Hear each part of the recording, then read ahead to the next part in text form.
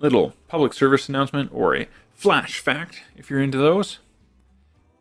Learning the love language of your partner can also help prevent you from causing them pain. Whatever bucket is the most important is also the biggest bucket, and therefore is the easiest to be topped over.